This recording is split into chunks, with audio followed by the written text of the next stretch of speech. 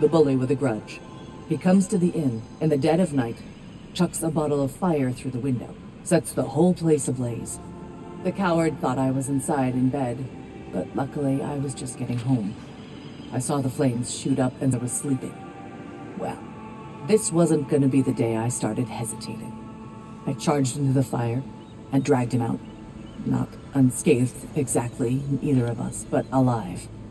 And if I was too angry and fearless for my own good before, now, well, I charged right into that bastard's lair, me against his whole gang.